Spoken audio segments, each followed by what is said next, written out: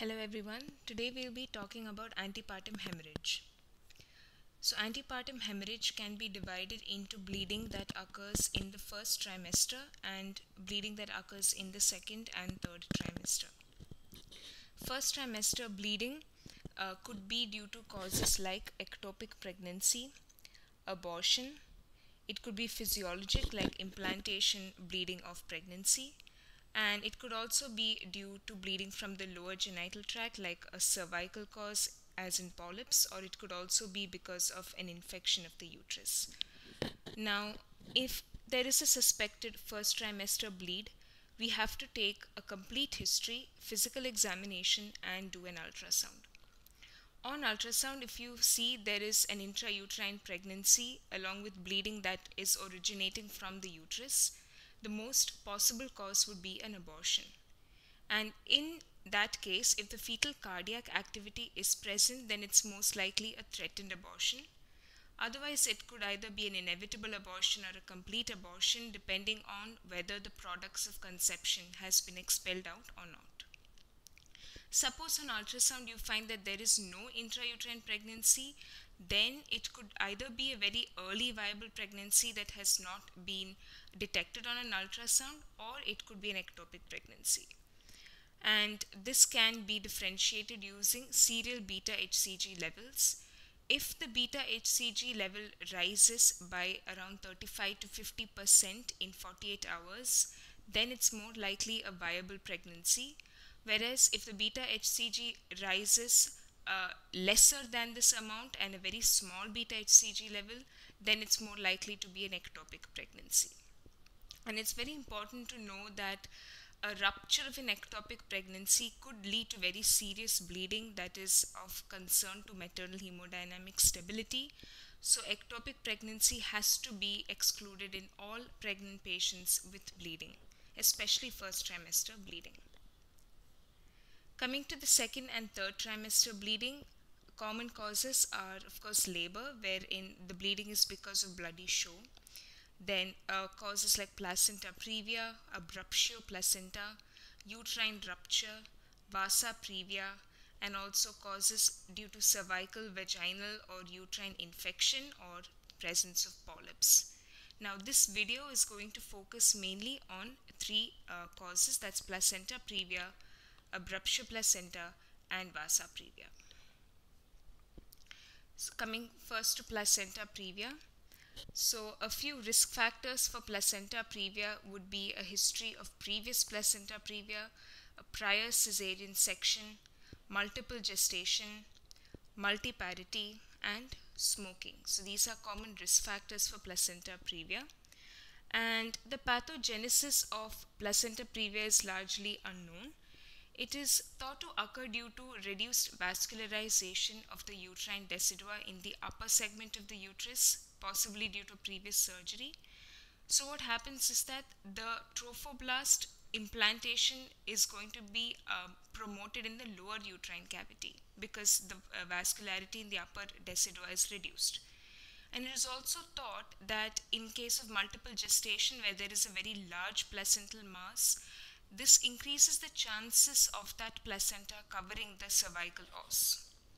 And in case of placenta previa, the bleeding occurs due to uterine contractions or due to the changes that occur in the cervix, which leads to shearing forces on that placenta.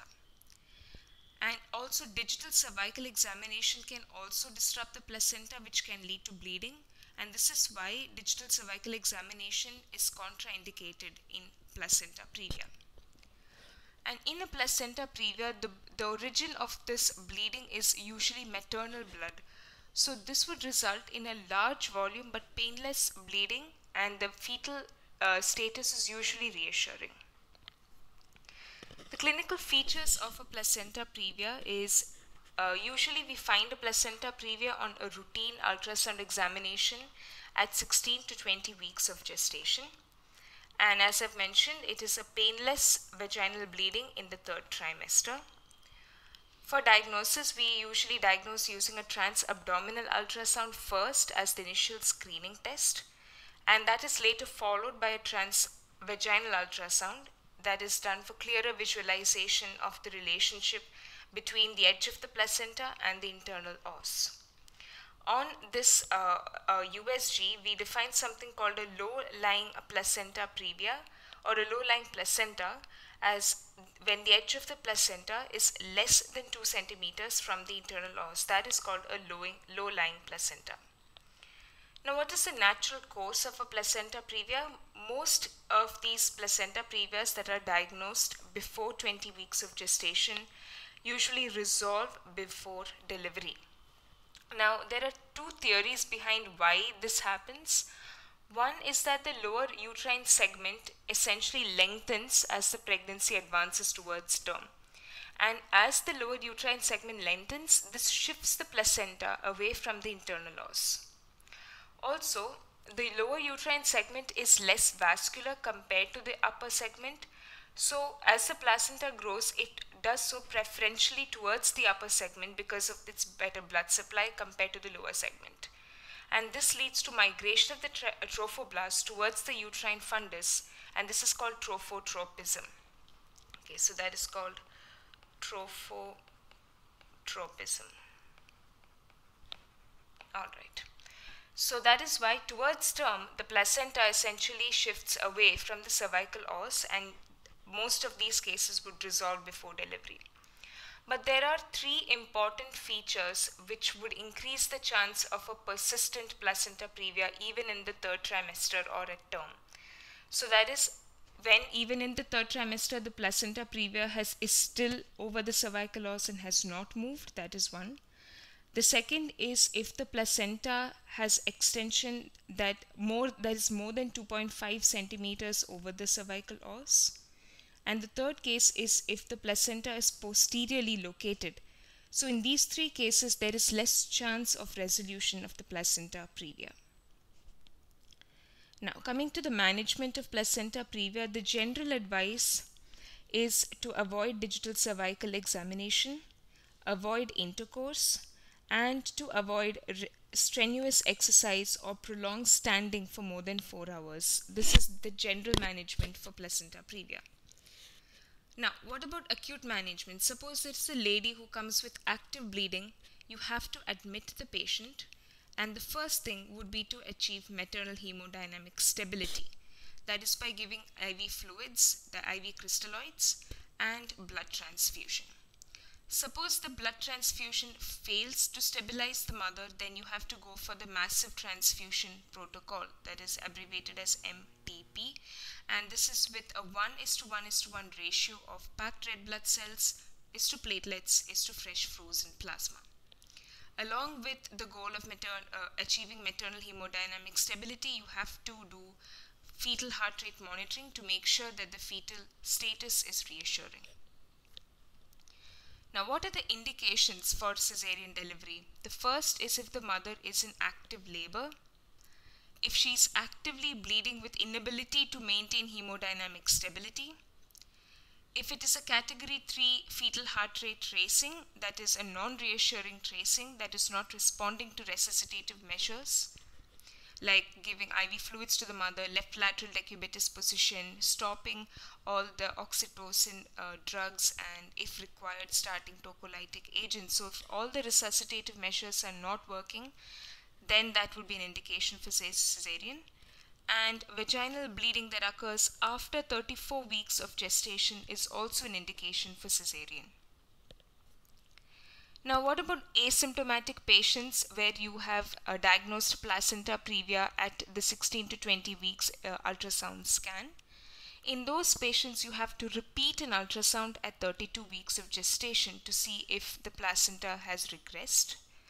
So if there is, at 32 weeks, if there is no placenta previa or if there is no low-lying placenta, you can just go for routine prenatal care.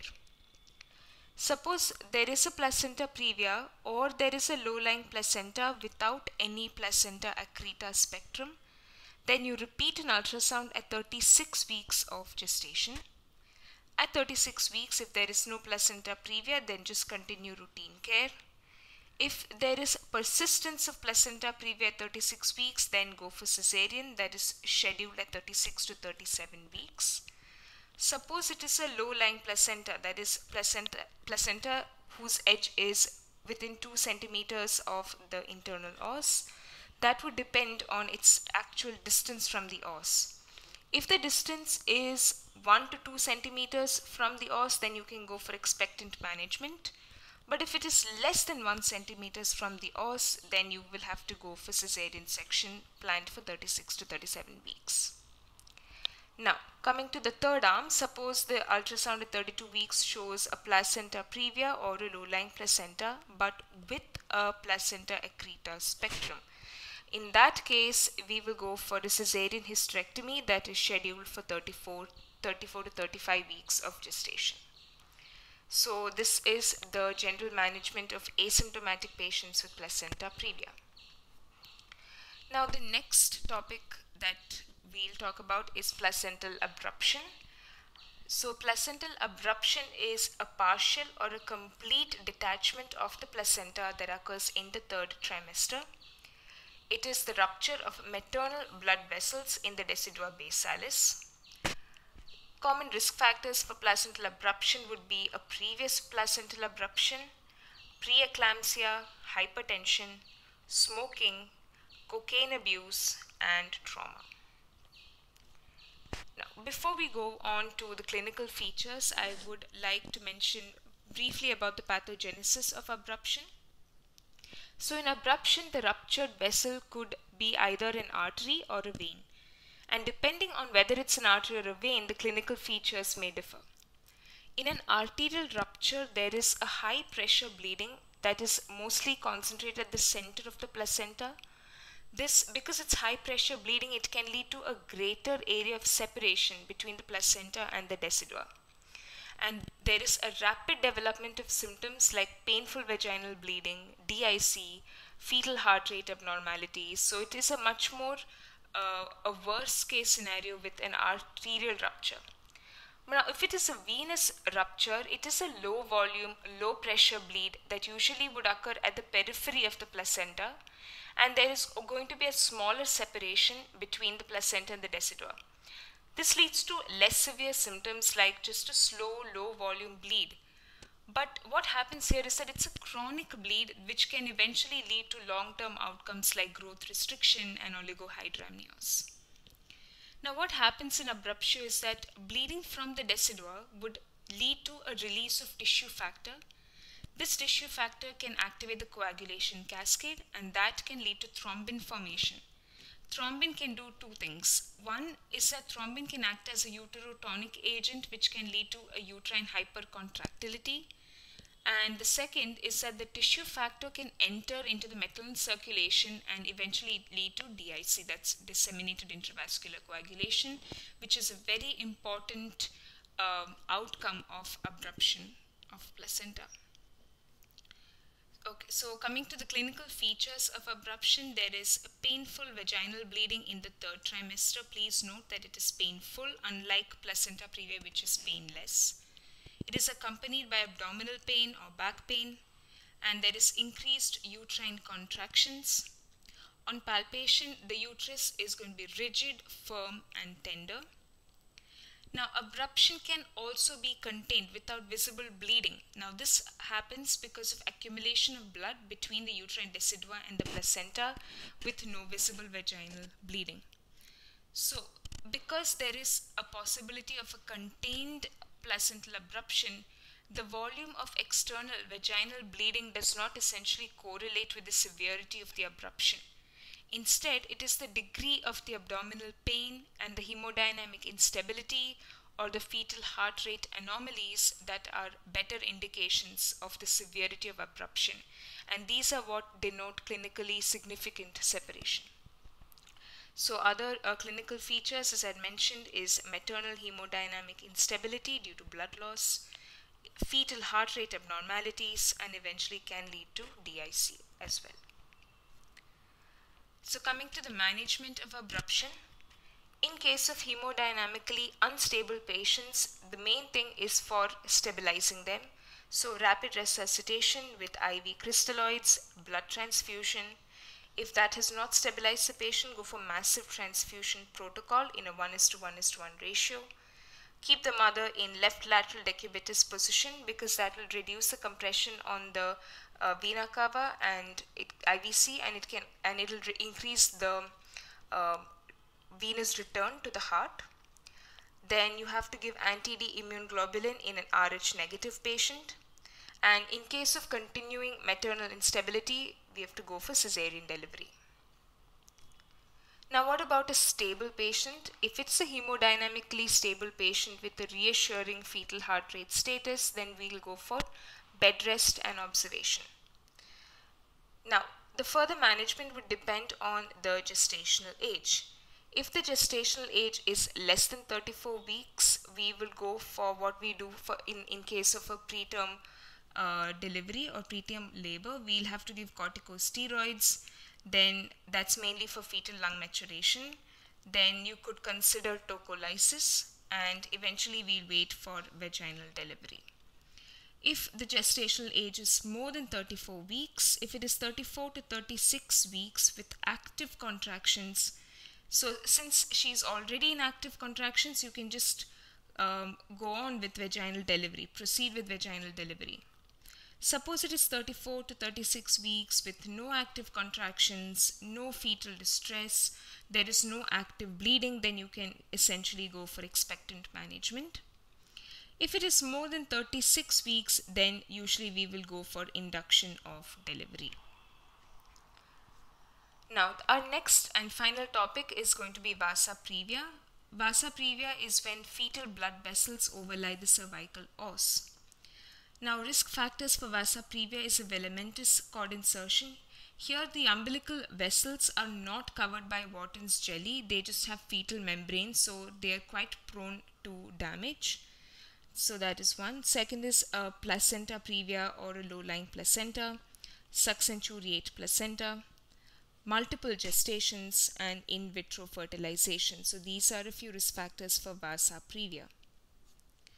Clinical features of vasa previa: this is going to be a painless vaginal bleed along with ruptured membranes. Now, since in vasa previa the origin of blood is essentially from the fetus, the volume of bleed is going to be low volume and it's going to be painless.